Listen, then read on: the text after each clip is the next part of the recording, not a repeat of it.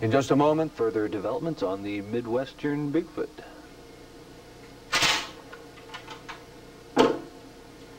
Good evening. I have a message for all of you.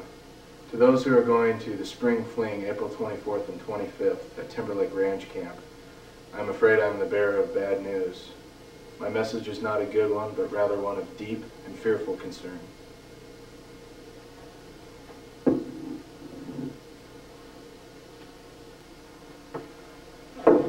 It goes by names such as White Death, Brown Death, Tim, Black Death.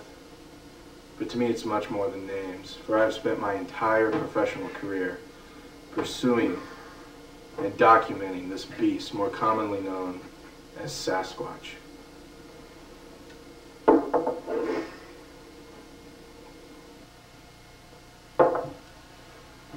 I am Randolph Jansendorf II, the world's foremost expert on the Sasquatch.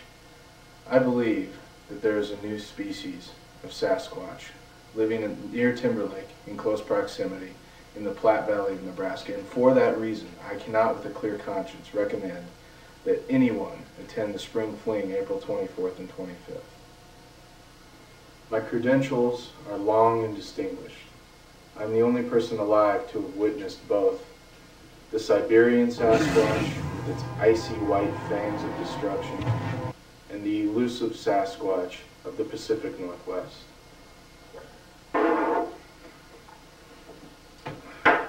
I'm the author of many books, including Beyond Bigfoot, A Beast of Poetry. I have made countless appearances on both national television and radio, and I'm the founder and president of the Institute for Sasquatch Capture and Monitoring, and my dad has a very hairy back. The evidence is clear. In the woods surrounding Timberlake Ranch Camp, I have found very strong evidence for adult Sasquatch activity.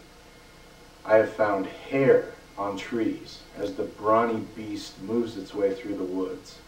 I have found footprints, huge footprints, nearly 2 feet in length. That's like the equivalent of 4 Twinkies.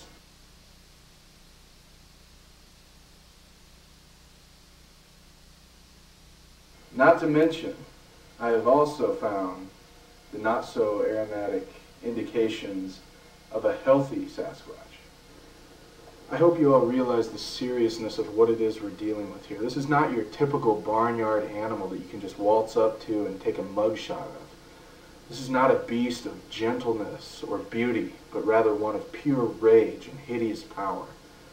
It would be nothing short of suicide for any of you to attend the Spring Fling April 24th and 25th at Timberlake Ranch Camps until this threat is taken away, which I have been unsuccessful at.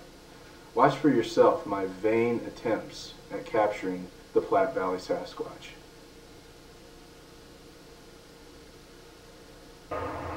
We've located a region of very high Sasquatch activity, so what I'm going to do is try to snare this beast.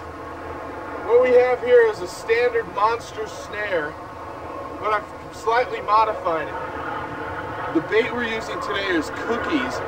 However, these cookies have been loaded with an unusually high amount of salt.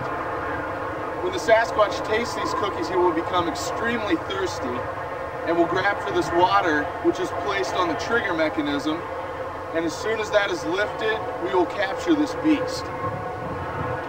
With all the preparation we've gone through, I'm really confident that today we are going to catch the Platte Valley Sasquatch. You hear that? I think we got one.